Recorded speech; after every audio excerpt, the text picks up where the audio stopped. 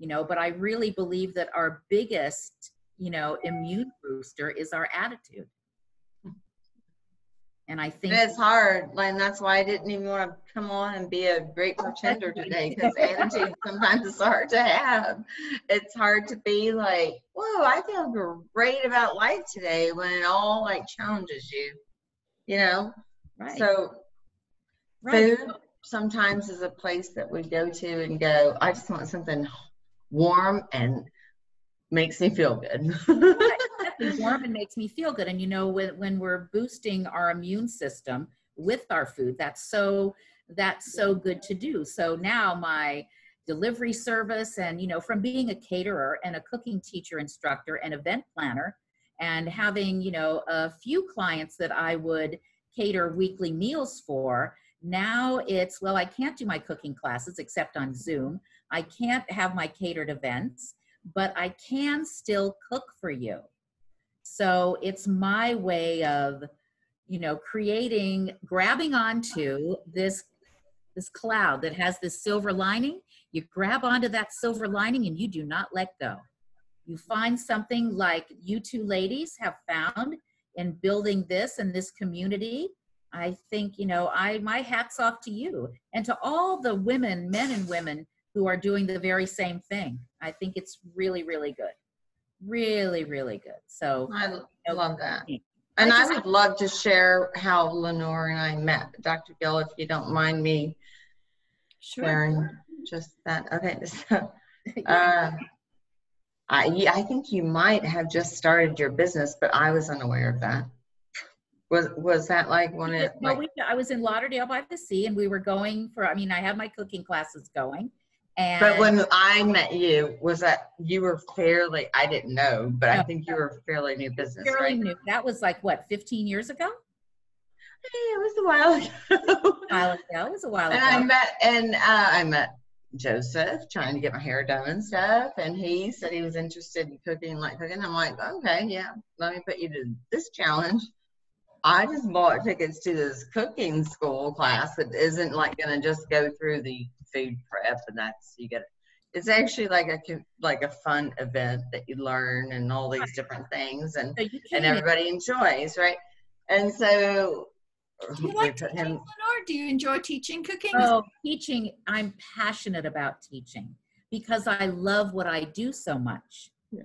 I just love the ins and outs and the whys and the wherefores. Do you teach online too, or do you just teach? I do teach online, especially. She's shifting to that now. It's like we all just shift to that, more shifting to that. So I do teach online, and I do teach a lot of, besides my cooking classes, I teach privately as well. So let's say you wanted to just know how to organize your pantry, or be able to put, things in your pantry or in your freezer or refrigerator, that if you did decide to come home and cook something, that it would be there for you. And the whole ecosystem that you teach, not just the actual one dish at a time. Exactly, not just. Or like, oh, you got to like wash your this or take care of that this way, but actually, my husband and I just went and like got this pasta machine and made like fresh pasta because we just can't do any pasta. And speaking of like kinds of machines, a lot of my clients go into these beautiful, gorgeous kitchens and they have beautiful equipment. But how do I even use my burner or use my stove? How is my oven? How do I really use a microwave? How do I use my Cuisinart? All those little things. How do I even, even knife skills? How do I hold a knife? Mm-hmm. And Lenore organized, besides her cooking classes that were beautiful in Lauderdale, Lauderdale by the Sea. You tell me why. I just know that I bought tickets and went. If you're serious about our relationship, you and I can show up. And he had cilantro all night long, and he's one of those 10% that can't handle cilantro. Right. Absolutely. But you had a thing that night that was about like, we're going to do this cruise. Right. So then you all came on a cruise with me, which is we signed up that night for your cruise, and we did such a great experience. And my husband and I got engaged on a volcano in a vineyard. You And then he proposed Right. to you in that vineyard. And he proposed to me. And I was like, are you serious? Like in front of all these people? And Lenore knew about it, and she was such a part of my husband Right. and Absolutely. connection. Absolutely. And Did she do the it's cake? her secret ingredient that like brought that all together.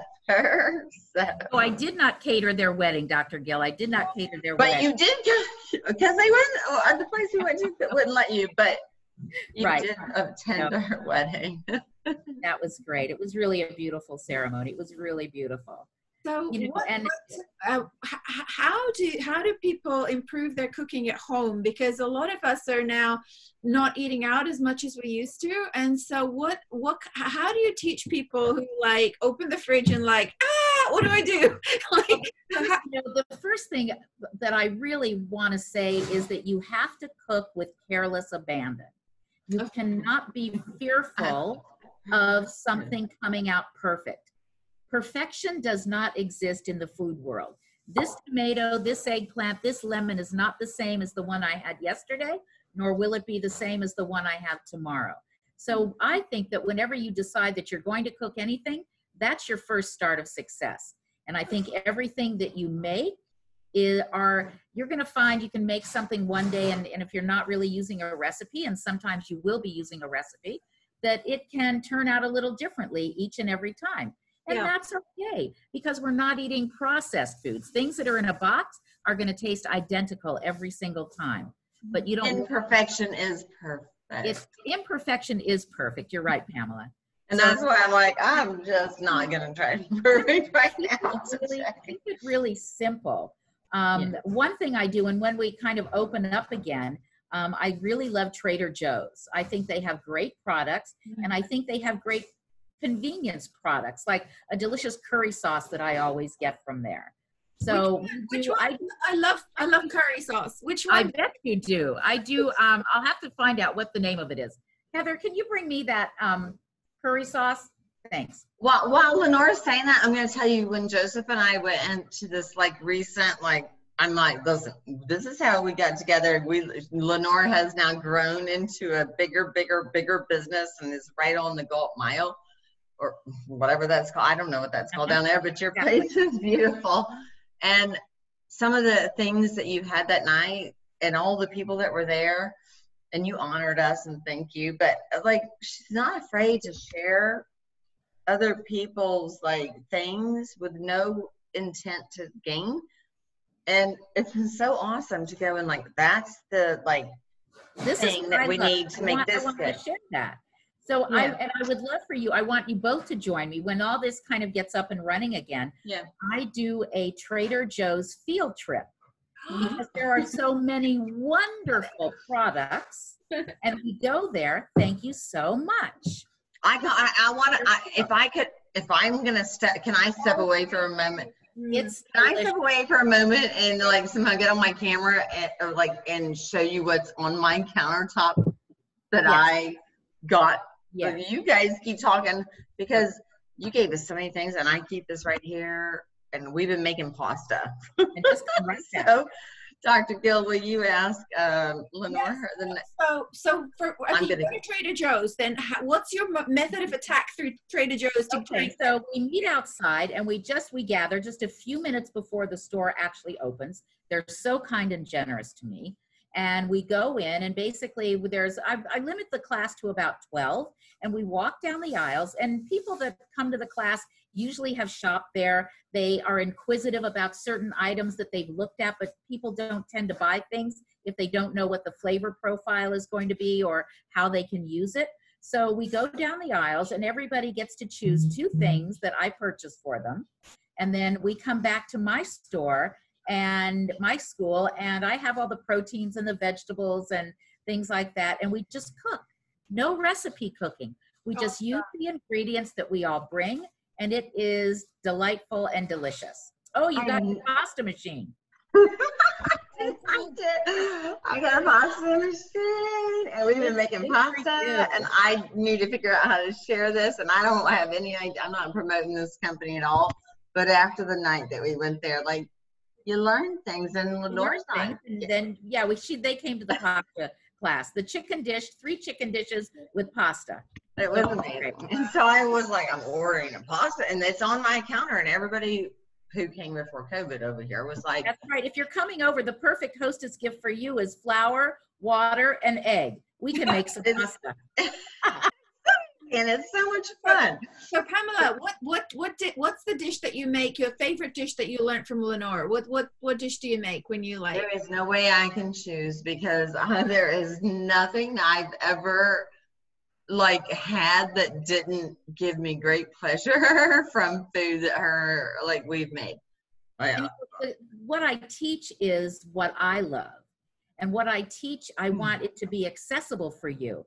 I'm not going to create a recipe that you're not going to be able to make and be successful making.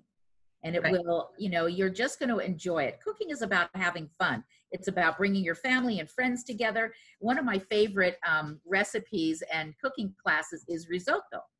And I love risotto, and it's about the stirring and the stirring and the stirring. And you stir so much, you get to have that extra glass of wine, and you're stirring and stirring and stirring.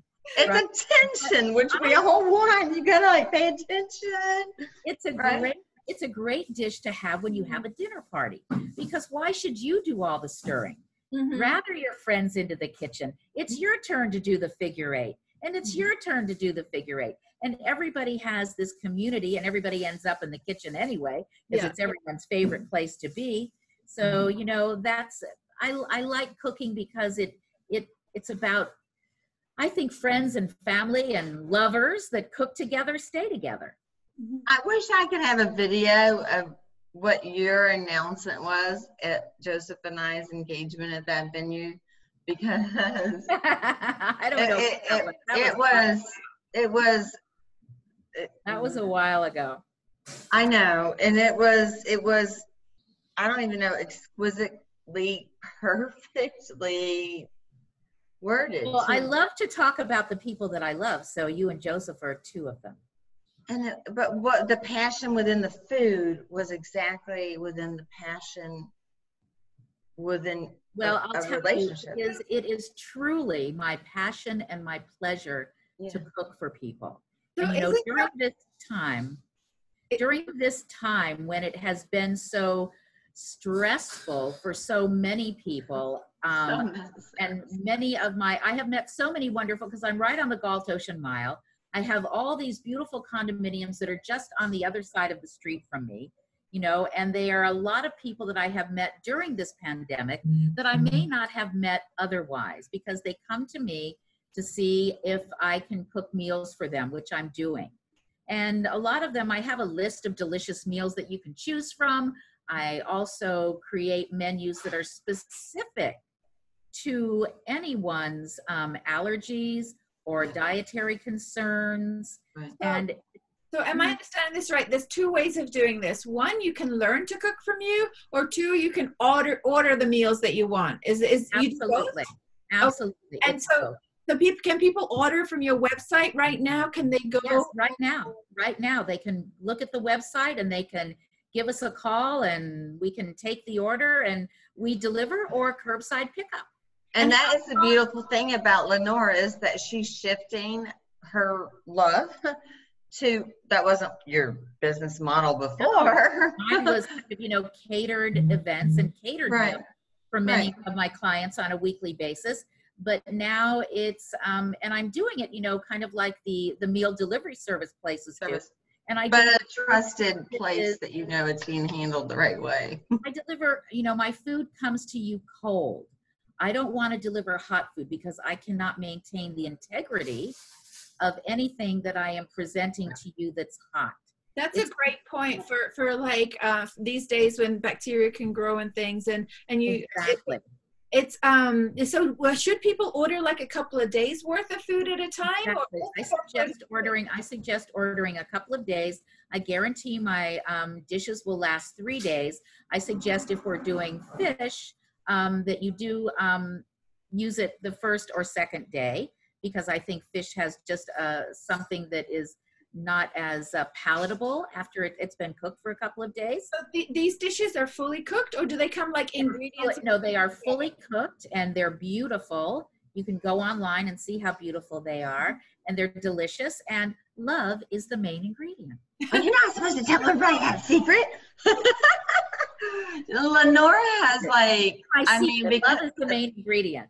you don't have, it's like, she is not a huge like company that's doing like everybody can order online. She's just shifting to serve with her heart and taking like, hey, here's the menu this week. Come on here. These are the beautiful things that we can offer you, and you can, and it's affordable. My God, I went to looked at the prices. I'm like, I can't even go to the grocery store and not only get those ingredients, but have it for that price and have it. What area do you deliver to? Like, we live in West.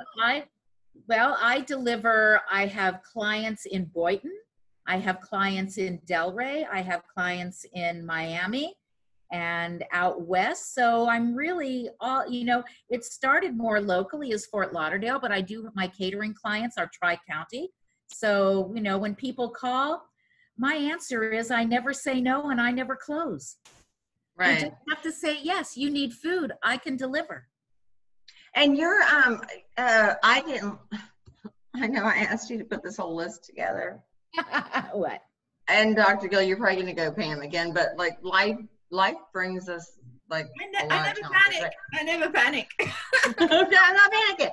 At least I have internet today. So, Lenore, like basically you take what you have access to, resources of ingredients that the average individual right now does not have access to, and the average individual does not have expertise in what is required to make sure that we have the cleanliness, or I mean, what the chef certification, all that stuff that needs to make sure that. I mean, all of my chefs are ServSafe certified, and we take special care in the cleanliness of product coming into my kitchen, and then in the delivery vehicles as well. It's all extremely important.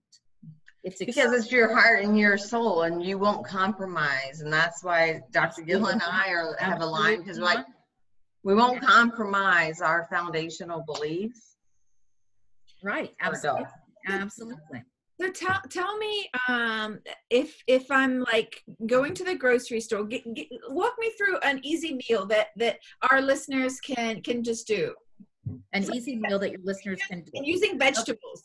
Okay. I think that probably let's get some zucchini, some yellow squash, right? Some carrots.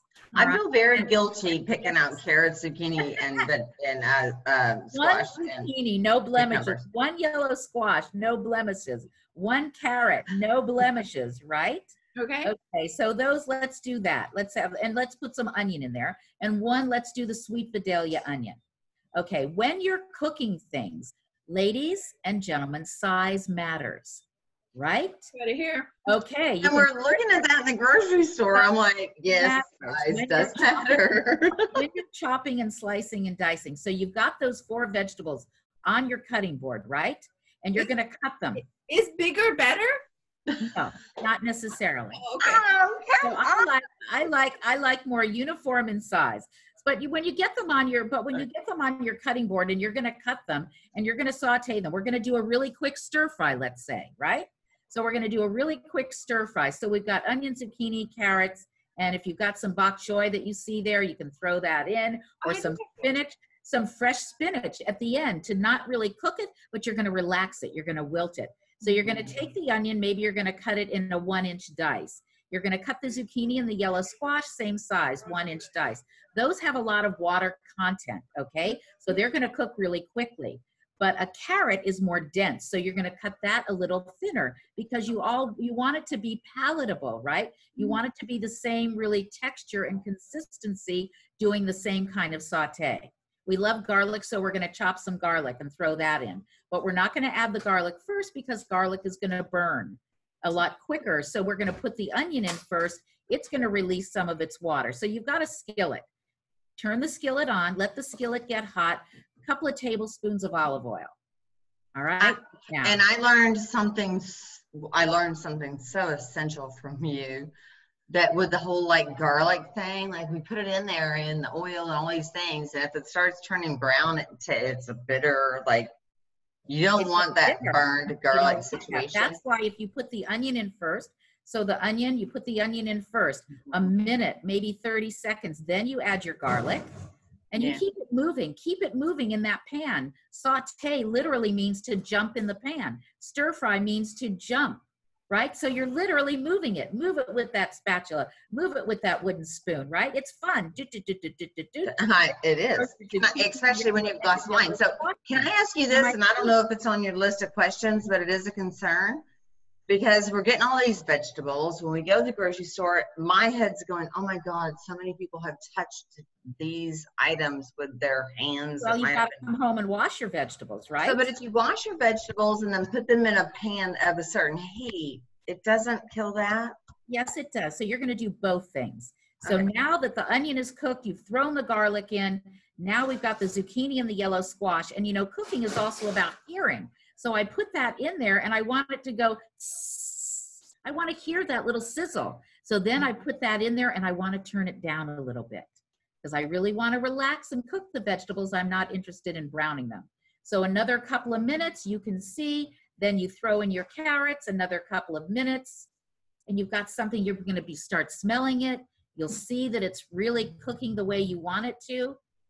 And you can add that to anything like quinoa, like pasta. If you want to put spinach into it, throw the spinach in. Go ahead. Flavor it to get it that you know, the flavoring is where like well, you've got the garlic, you're definitely salting and peppering at the end. Okay. All right, now everybody says, well, how much salt, how much pepper? I guarantee that you know when you have a plate of scrambled eggs in the morning, you don't think about, is it a teaspoon, a half a teaspoon? You know exactly how much salt and pepper you like on it, right? Same thing. It's Lenore goes that much. I'm like, well. It's the circumference and it's the depth. Remembering one thing, you can always add more in, but once you put it in, you cannot take it out. So you're not a big proponent of these like different sauces that you can use with the stuff. If I had all of that and I just made this today for a customer, I use some of this. And I also had some tofu in it, right? And so I just splashed a little bit of that, and that is at the end. Once you get all your vegetables and they're just tasting just the way you want them to, the texture is right, then you throw in that sauce, turn your heat off, swirl it around. You can smell it, you can taste it, you own it. What about— Isn't that what life's all about? What about adding some like protein or some like noodles or something? When do you do that? Well, you have your noodles or your quinoa or your protein. Let's just say if you're adding noodles or quinoa or brown rice or any kind of grain like that, all right, you're already going to have that cooked. So that's going to be on the side. So again, I would throw that in just before I throw in that spinach, just to warm it. So it's already cooked. Now, if I was doing, let's say I had some little beautiful pieces of cod. I made this the other day, some pieces of cod. So I would brown the cod first, take it out, let it rest, and let it be just sitting as I'm sauteing those vegetables. And then as I finish with the spinach and I finish with the sauce, like that little bit of curry sauce, then I would slip, not break it all up, but just slip those pieces of cod right into the pan, swirl it around, maybe cover it for 5 minutes, and it's going to be perfectly cooked. Because I've only browned the pieces of the fish or the chicken. So the chicken and the fish is the same. You just brown it first, put it to the side, then chop it up, and at the end, after the curry sauce, you add the chicken. Right, so that all those flavors marry and are infused. And I mean, with that, you can add, like if you like ginger, you're going to squirt in some ginger, right? When you're cooking with your garlic. If you like, if you like some herbs de Provence, or just remember one thing, that dried herbs go in the beginning because they're dry. So you need to break the seal of that dryness with the oil, and fresh herbs go in at the end. So if I had beautiful fresh basil, I would throw that in at the end so I could get that flavor. If you put fresh ingredients in at the beginning, you've lost it by the time you're eating your dish. You know, can I just also share, because I just like, Lenore, I love you to death, and you taught me so many things.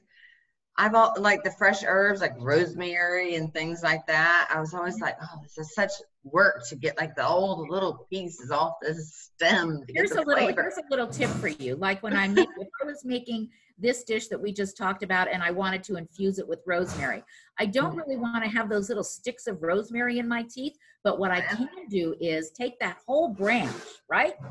Roll the branch in as I'm doing the sauteing, and then take that branch and then take the branch out, and you put the whole thing in there, give it the flavor, and then take it out.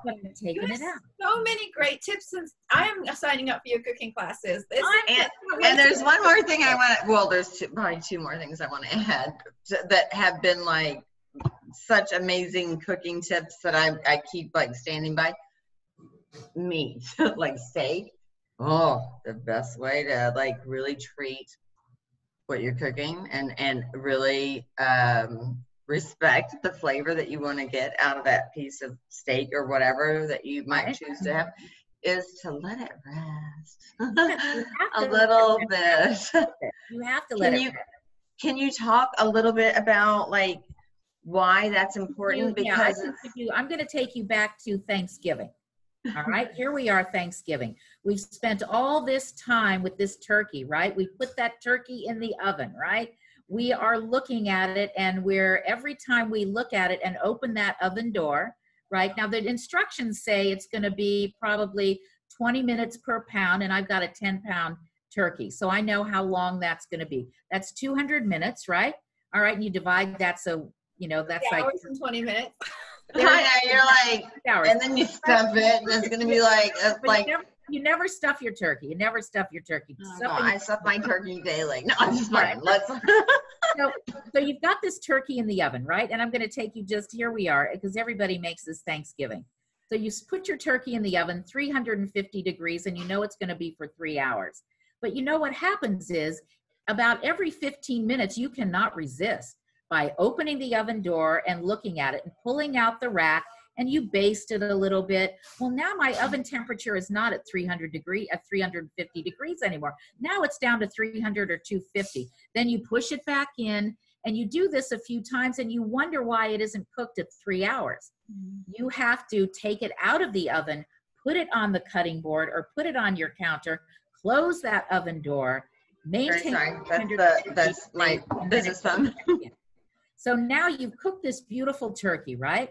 You want to carve it. You can't wait to carve it. And that's the problem. You really need to let that turkey sit for at least 30 minutes before you carve it. We've got a protein, right? We've got all these molecules. When molecules are hot, what are they doing? They're racing, right? When molecules are cold, they're soft. They're not moving, right? So we need to cool down this turkey so when we start carving it, all the juices don't end up on the cutting board. We want to keep the juices into the turkey. So turkey doesn't need to be hot. What needs to be hot? The gravy. And our steak and all these things that we're so anxiously wanting to have hot. Any protein, it has to be closer to room temperature. It has to be warm, because then you keep all those delicious juices in. Wow. I think it's like our health and our immunity, Dr. Gill, if we could bring this back to like how it all relates, at least in my perspective, is, we want to sizzle on the outside a little bit, like steak and turkey, and have it like whatever, but we need to have the space to rest in order to take it out of the oven. You just take it out of the oven, or we need to have the rest in order to be the best we can be and what we're meant to be. Like I wouldn't use the word juicy, but that's inappropriate. But like to withhold. I know, Lenore. I just like I was inappropriate. To hold in what we're supposed to have to deliver and make what our purpose. Well, until everybody can get cooking, I can just deliver to you. Yeah. Yes, absolutely. Then we're going to get together and we're going to cook together and we'll build our community.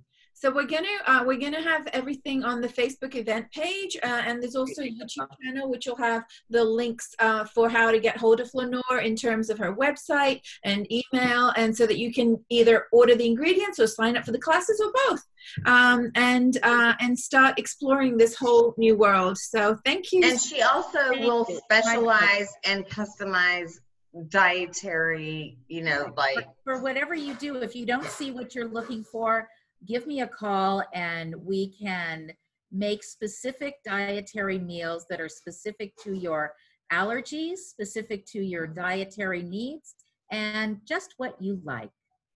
No, and you know what? I just must say that special orders make us smile. Oh. And it's so affordable. I look at the price and go, "Wow, how did she do that?" So. It's been such a pleasure. It really has. I'm so excited. It's a pleasure. I love you both. Thank you so much. And I'll be in tomorrow. I'll come and see what you're going on tomorrow because I'm always curious. Listen, I hope when we can open our doors again, when we can actually have the impact that we want to have, that at least at our MediSpa and wherever we can bring our love and light to, that, you know, you can join us there and help touch the people that we want, you know. I would love to. My pleasure. Thank you so much. And thank you everyone who was here watching today. Thanks, guys. Enjoy. Be good, be well, be safe. Happy cooking. And maybe you'll be with us again on this whole thing. I hope so. Find a slot for me. I think we might have one lined up for you. But all right, good. Thank you. Bye-bye. I love you, Lenore. Thank tomorrow. you. Who's coming on tomorrow? Oh, sorry. Vaginal rejuvenation. I'm supposed to announce that. You're right. I'll definitely. Tomorrow is about at-home vaginal rejuvenation that is FDA favored. So. All right, good. Thank you, ladies. Thank you. Bye-bye. Pleasure. Bye.